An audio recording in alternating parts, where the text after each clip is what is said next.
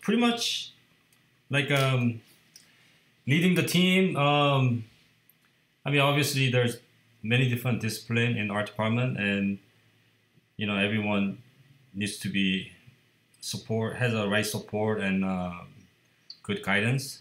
So my job is more like in a way it's like mentor, like a uncle, big brother, making sure like every team member has a good support so they can like do the best.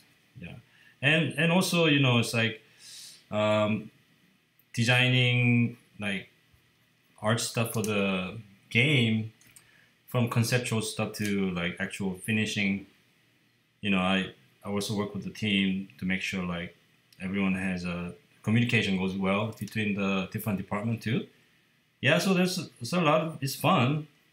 Yeah.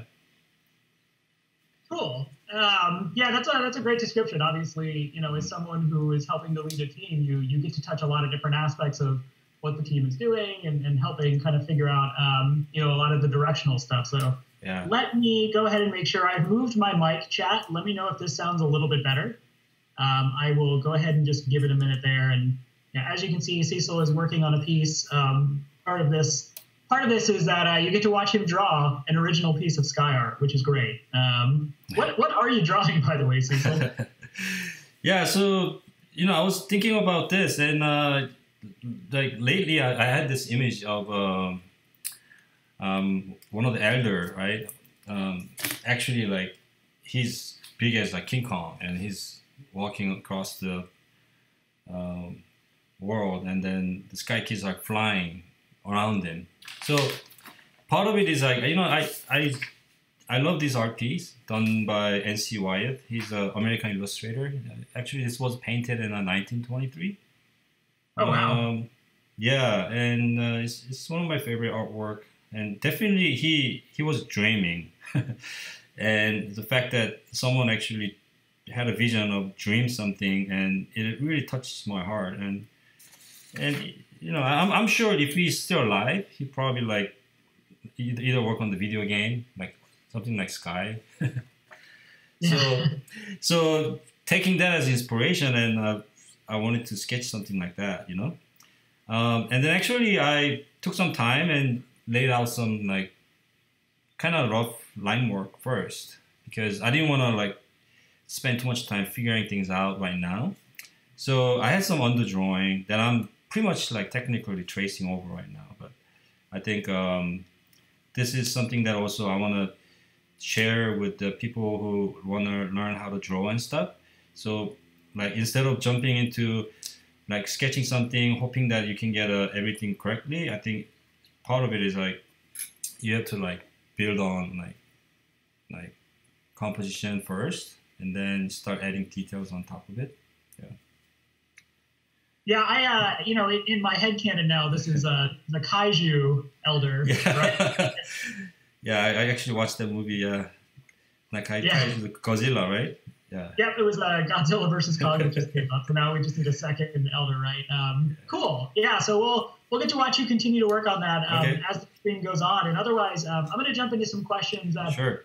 These are ones we actually pulled from some of our Discord shepherds. So they were kind enough to field some questions. So we'll just go through them one at a time here. Yeah. So the first one is, how does the art team take an idea for a season and begin designing for it? Do you have a specific process for this as a team?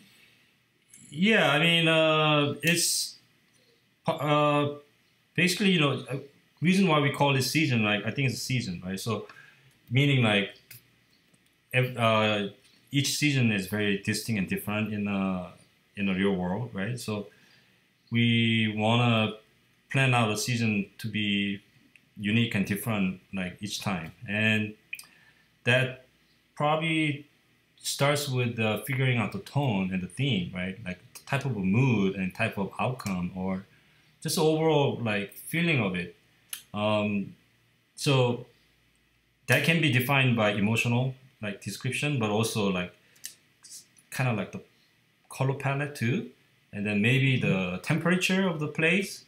So like going into pandemic, I think we did some roundabout of pitching ideas about new season about a year ago, and then the team like pitched a bunch of very interesting ideas, and some of it is like still like kind of became a more like a foundation for new season ideas.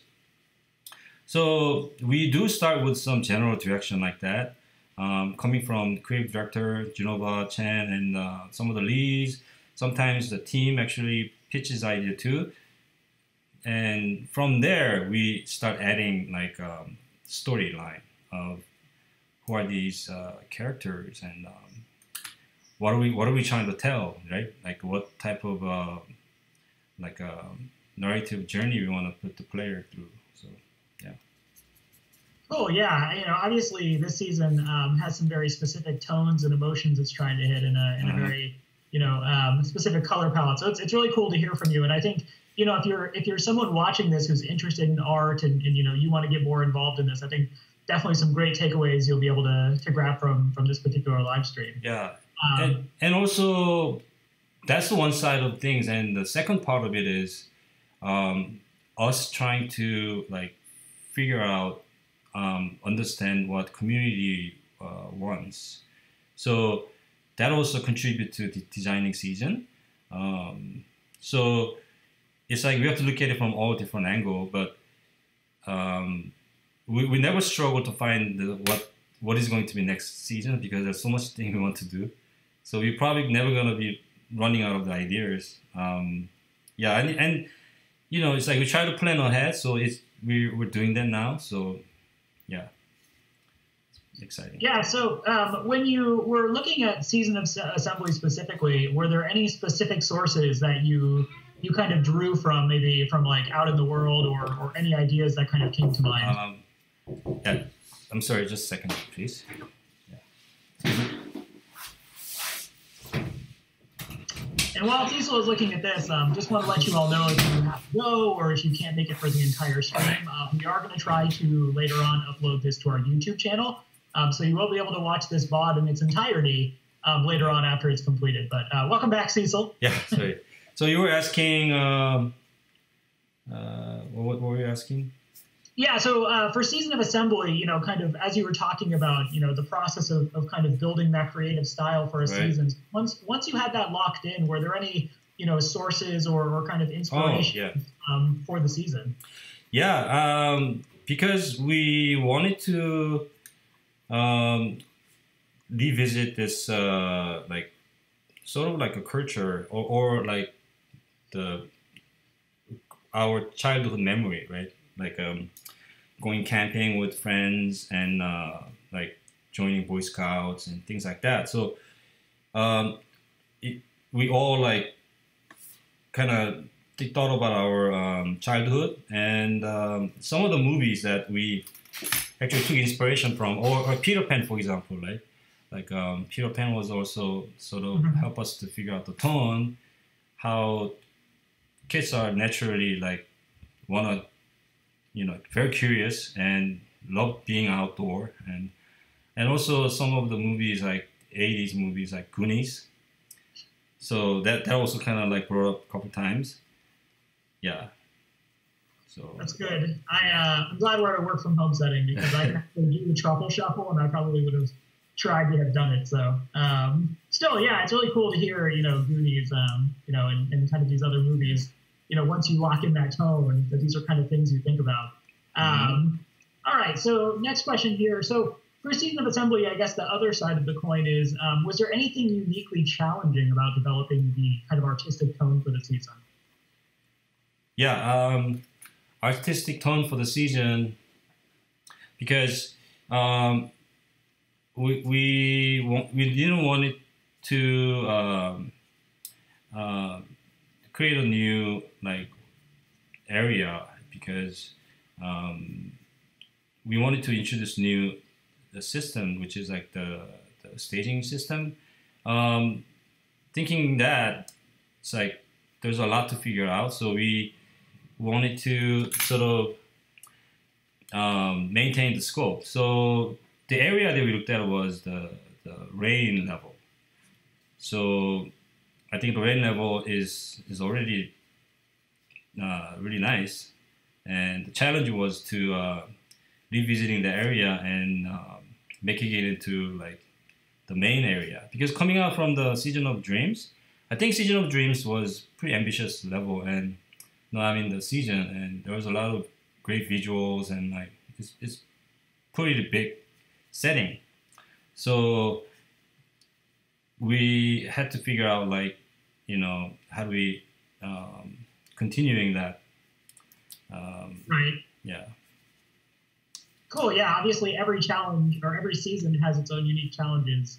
You probably like get really excited about some of the stuff initially, and it's like, oh, how do we actually make that, or how do we actually convey that? So yeah, it's cool to hear. I'm going to switch it up really quickly and ask you kind of a silly question. This is from Harbin, one of our shepherds. Cecil, are you a coffee or a tea person? I'm both. Okay. I'm a light coffee drinker, but since you went to remote work situation, I've been enjoying drinking coffee, but then I realized I'm drinking too much, so yep. I switched to tea lately. So it's go both. I agree with you. I also realized that I started to drink too much coffee when I got something that was like a Trenta size once, and I was like, this is probably not good for me. So I've tried to drink a little bit more of the kind of green tea lately. All right, back into the questions about Season of Assembly. What was your favorite thing about working on Season of Assembly? Season of Assembly, the favorite thing about it was out of all the season that we have done, I think it's the most something that I can relate it to, because I'm an outdoor person, and I love camping. I love hanging out with my friends out in the woods. So for me, it's like, this is great, because like I just want to be in that mood and in that setting. And that's why I was kind of seeing that how final season will look like or feel. And it was like right on the dot, meaning like it was very accurate at what I expected. And also seeing the treehouse coming alive, that was, who doesn't like treehouse? For me, it was, I grew up in the city, so treehouse is like, I never seen treehouse. I only seen it in like Disney animation cartoons and stuff like that. And we ended up like making like awesome treehouse. So that was my favorite part. Yeah, the tree house is really like, compared to some of the tree houses that I visited as a kid and helped to make, it was like our tree house in Sky is pretty high production value, once you get it all put up. Certainly, I've seen tree houses that were just like one plank, and then people just tried not to fall off. So I agree. I think the tree house is really one of the cooler things about the season. So obviously, a lot of new props with Season of Assembly. Were there any specific props that you were really fond of, or do you have a favorite prop? I was thinking about this, and I would say Spotlight and the tent are the two favorite ones. Yeah, because I just love to be inside of this cozy like tent. And plus, it's like covers rain and all that, provides you the shelter. But Spotlight is like that's kind of magical, right? Yeah. Yeah. So I think that's gonna really. I hope that the players find that it's fun to play with. Yeah. Yeah. If you're in chat and you have a specific favorite prop from the season, definitely let us know. We want to see. I'm a big fan of the hammock. Mostly because you can kind of like walk up to a bunch of people having a conversation or hanging out, and then you can just kind of drop your hammock and take a nap and, kind of just people watch, right, in Sky and watch other people run around. But I also just really love hammocks in real life. Like you were saying, Cecil, tents are really cozy. Like I always kind of get that Hawaiian vibe from a hammock. Like I'm on the beach and it's nice out. Let's see what chat's saying. We got Tiki Torch, Spotlight, hammock. So yeah, a bunch of different props here. Players really enjoyed. All right, let's go ahead and get a little bit outside of Season of Assembly and just talk about more kind of general stuff here. What would you say is kind of your favorite thing about working on Sky? my favorite thing working on Sky is, I would say, is originality. Meaning, um, from the design of the game, or even how the characters designed, the the feeling of it. It's nothing like that out there. I don't think so. It yeah it's very special, right? It's like, I think that's my favorite part of the working on the Sky, and also like how the team um, uh, grow, and from the learning, the developing the game, and also like become more mature and getting better at it, right? So it's and then also the communication of the development is so good. There's a lot of discussions happening, and which means it's just everyone is like wanted to come up with the best solution, I would say, and everyone is very curious. So it's always question and answer. It's like, are we doing this? How are we gonna do this? So even the art, down to like single prop, there's so many people are like involved, and it's just like caring about it and just sharing their thoughts. So yeah, but most important thing is, like I said, originality. Like it's like, yeah, we're not copying anything. We're not following anyone's trend, or we're just doing our own thing. And it's I think that's also the exciting part, right? Because we have to figure a lot of things together as we go, right? So Yeah, there's definitely a real sense of collaboration in the studio, right? As you said, when you're making something like this as a group, like everyone gets to share their ideas, and it feels really good. So totally agree with you, and that's really cool to hear, your perspective on what it's like to work at that game company. So we have a question here from the chat, Cecil, a very important question. yes. What's in the bag that the elder is carrying? And is it also giant sized, or is it a collection of smaller things? So that's something that I wanted to ask you guys to help me figure out. So the story is like, he's moving, right? He just suddenly decide to leave, right? So everyone is like, where you going, right? And why are you leaving us? Or maybe he's just like a frozen statue or something, right? But way I drew I think it feels like he's actually full on like living character. So he's like actually moving. So I was thinking putting like small stuff in the bag, but I couldn't really think about what could be. It could be small like books or jars. But what do you guys think?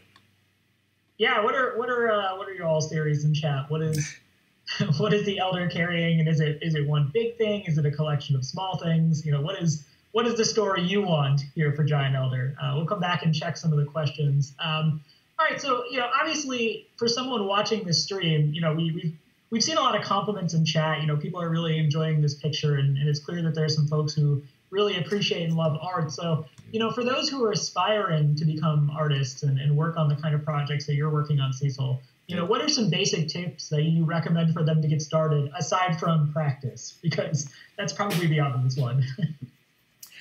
Yeah, so I think like if you want to get into games as an artist, I think having a more clear objective, right? For example, like the objective can be your motivation. When I start off my career, I was just so excited to knowing the fact that something I drew and something I sketch is actually gonna be realized in 3D, and actually it's gonna like animated in the game, right? That was just such a amazing, like, I couldn't believe that was happening, right? Or that can happen, right? So for a long time, that made me so happy, right? So I think if you want to get into the games, and without just saying like I want to work in the games, be more specific. Like when you play the game, like something might inspire you, right? Like it's so cool. That character is so cool that I wish I can create something like that. And that will help you get into more specific research, meaning who designed this character and how did he design the character. And also the one thing that I want to share, anyone who wants to get into the games, don't be shy, like reaching out and asking questions, because when you're like young and students, I think it's perfectly fine for you to reach out to the professionals and ask the right questions, right?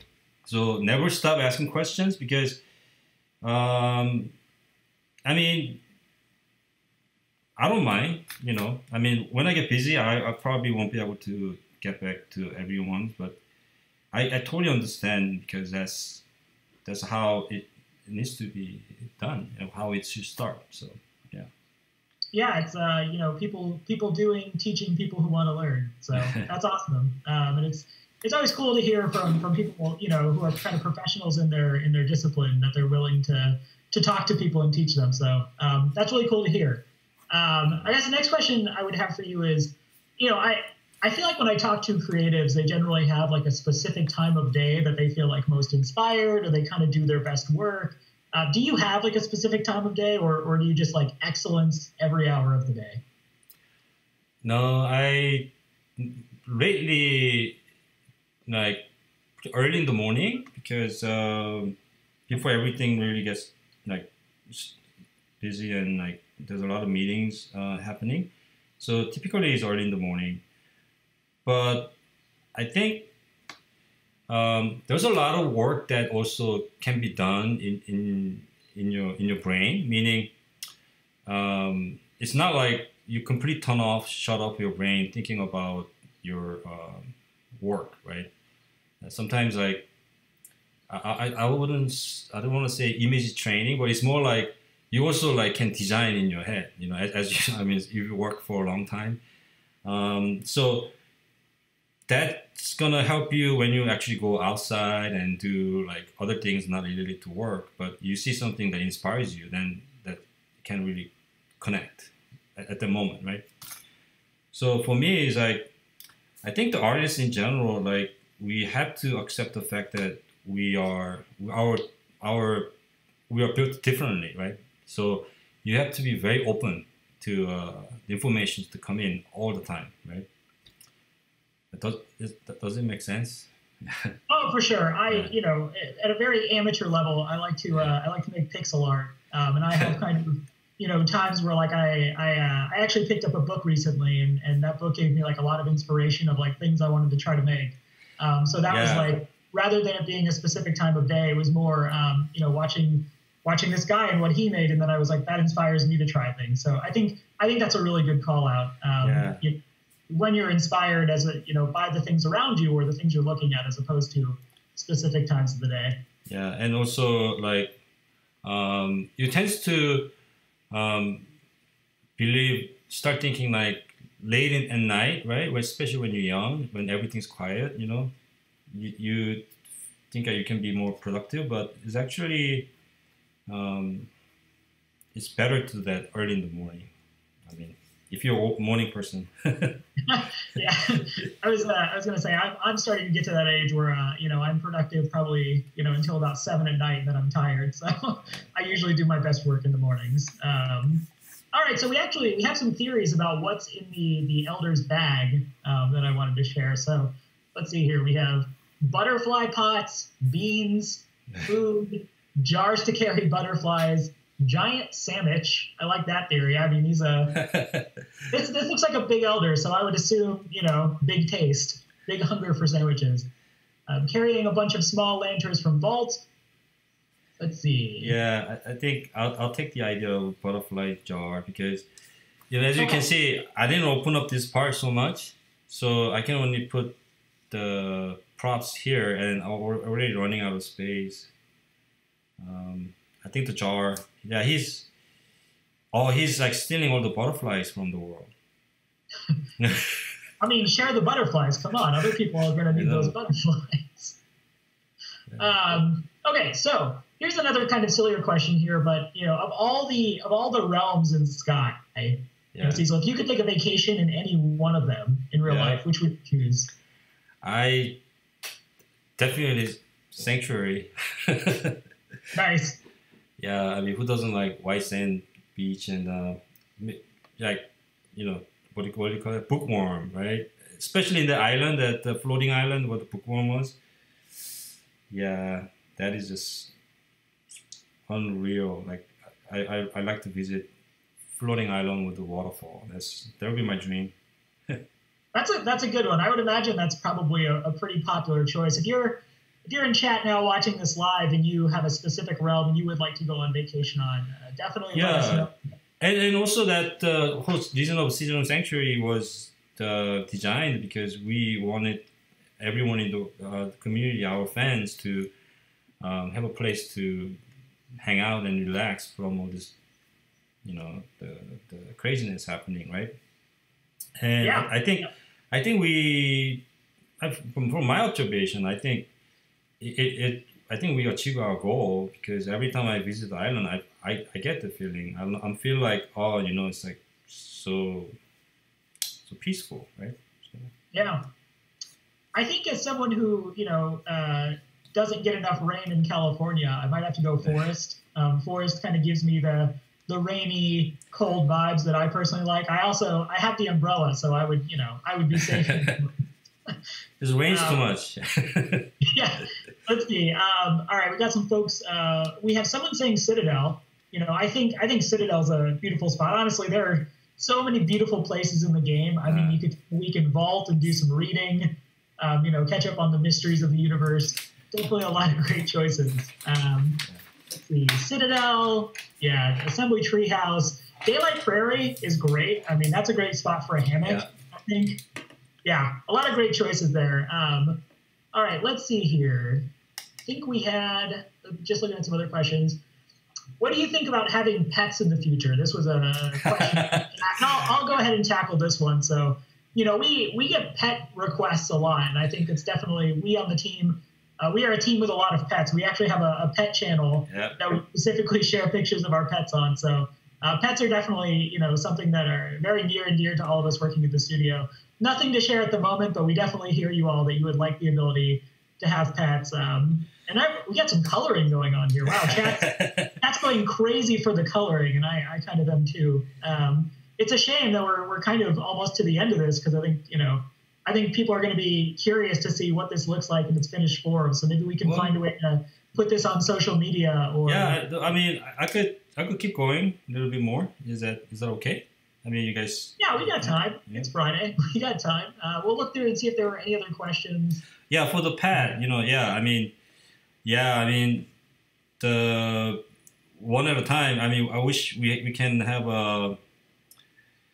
more days and month in a year.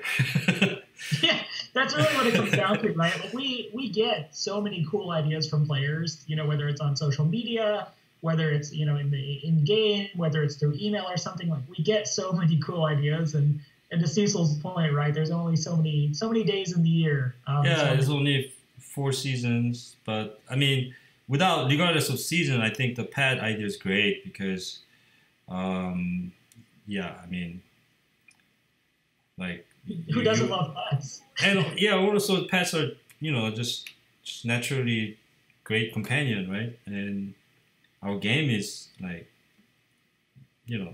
is all about that. So. Yeah. So, again, definitely something in the future. I think we talk a lot about pets in the studio, mostly about our own pets, but, I'm sure in the future, we'll have more conversations about that and a whole bunch of other ideas. Yeah. Let's see. A question from Lull Ghosted. Can we expect more TGC streams on the future or in the near future? Yeah, so I think, if you may have noticed, we've started doing kind of more developer updates. This is our first attempt at a stream in kind of the work from home setting. So I think we definitely want to have more of kind of this video stuff where we talk directly to you and have the opportunity to hear from you directly. Yeah. So that's definitely something we want to do more in the future. I think, it's kind of finding the time and getting everyone's schedules to line up. And, right now, while I'm sure Cecil is really enjoying painting this figure, it's definitely something that's potentially pulling away from other things he could be working on. So just a matter of kind of balancing everyone's time, but it's definitely something we're excited to do. So please watch for more in the future and hopefully a little more organized than this one has been. This was really kind of the test to see if we could pull it off in a work from home setting. Let's see if there were any other questions. Yeah, always, Sam, and we're always happy to address that kind of stuff. Definitely no promises, and we're not here to announce anything, but we're happy to answer questions and at least give our perspectives as individuals at the studio, maybe not on behalf of the studio directly. Let's see, I'm going to look for some more questions. Do you have any other hot art tips for aspiring artists, Cecil, you would want to share since we have a little more time? Art tips? Yeah. Okay, so I think this is almost like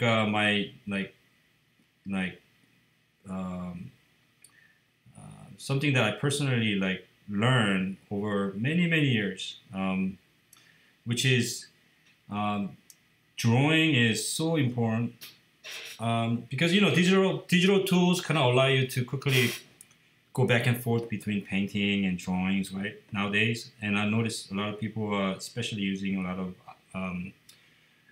digital software like Procreate, things like that.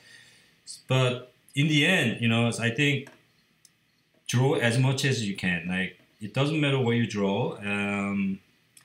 It's just that's gonna define you as a more strong artist, and it becomes foundation of everything. Like, painting is pretty much like a drawing too. If you really analyze how the painting works.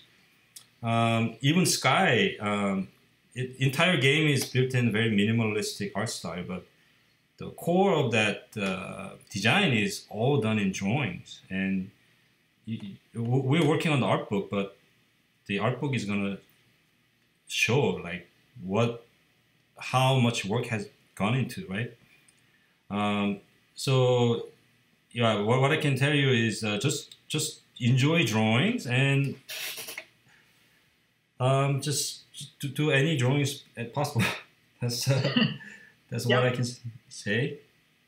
No, it's true. I definitely think even, as I mentioned earlier, I've mostly been doing kind of pixel art stuff lately, but drawing on the side with just a traditional pencil and paper, you learn a lot about how things are supposed to look, what's the composition of your subjects. So definitely agree on the drawing. If you're into art in general, drawing is just a good place to start, just to learn a little bit more, even if you don't really end up going that route. And also, we tend to think about drawing, sketching something, coming up with a design as a more important part of creativity. But if you actually draw a lot from actual real life, not only it's gonna help you not think about what to draw, but you basically develop the skills to filter the information, actually edit the information, right? So that's also the lot of practice that we all need to do, which is actually draw from life. Meaning it could be anything, right? It could be plants outside, it could be just people sitting in the coffee shop, that type of stuff. Yeah. Yeah, that's really cool insight. We had another question here. Do you, Cecil and Robert, also play Sky? How do you feel to meet the fans there as TGC devs? So definitely play a lot of Sky. Actually, myself and my team, we set aside a specific time every Monday month to kind of play the game together, just as a group. It's always awesome working in community. One of the coolest things is that I get to interact with fans. Your all's passion for the game and for the world definitely is something that really feels great to us and kind of always inspires us to do better. I'm sure Cecil, speaking from the art perspective, hearing the responses to the art, Cecil's team makes, is definitely something that's very energizing, if that makes sense. Yeah. All right.